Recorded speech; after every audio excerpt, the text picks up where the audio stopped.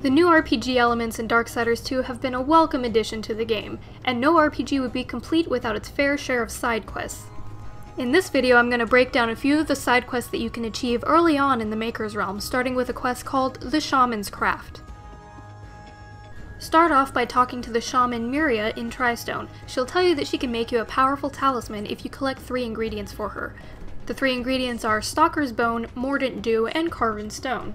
She also tells you to talk to a character named Karn so that he can tell you where to find the 3 items. Once you receive the quest, head over to the Cauldron and you'll run into Karn for your first conversation. A few rooms into the Cauldron dungeon, you'll find a Stalker as well as some other bad guys. Be sure to watch out for his fast swipes, and once you kill the Stalker, you'll obtain Stalker's Bone. Once you finish the Cauldron dungeon, go outside and talk to Karn. He'll tell you how to find the next ingredient, Mordant Dew. Mordant Dew comes from big wasp-like creatures called stingers. The stingers can be found inside the Drench Fort, but you'll encounter them first on the way to the Drench Fort. Fight them off the best you can to receive the Mordant Dew, and then finish them off by destroying their nest. The last ingredient, Carven Stone, is found at the Lost Temple, where Karn will be waiting to give you further instruction.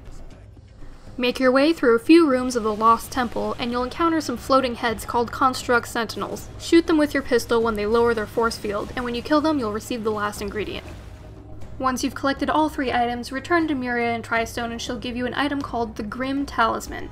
It helps you to gather Reaper energy with any of your weapons as long as you have the talisman equipped. However, you should keep in mind that by the time you finish the Shaman's Craft quest, you might have found a better talisman than this one. But it doesn't hurt to complete this side quest since you run into all of the ingredients you need in the main quest itself, so you could always just get the Grim Talisman and sell it towards something else if you don't want to use it. The second quest I want to talk about is called the Maker Warrior. Upon your arrival to the Maker's Realm, one of the first people you'll encounter is someone named Thane, who will act as your trainer to teach you some new combat skills for your weapons. But to complete the Maker Warrior quest, you'll have to challenge Thane to a fight, and at first he's not easy to beat.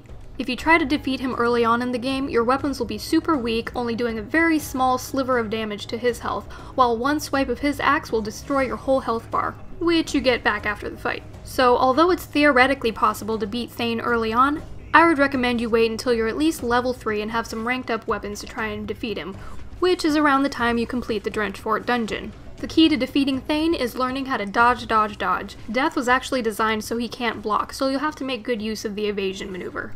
Anticipate Thane's movements and move in with powerful strikes, and you should be able to beat him relatively easily.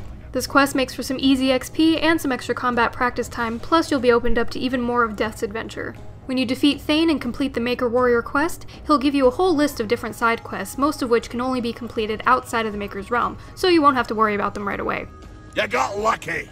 Now there is one more side quest I'd like to mention, and it's called the Shattered Forge. Some of you may have encountered the ruins for the side quest on your way to the Drench Fort, but since the Shattered Forge is basically a mini dungeon, it's going to require a little bit more of a lengthy explanation, so I'm going to save that one for another video.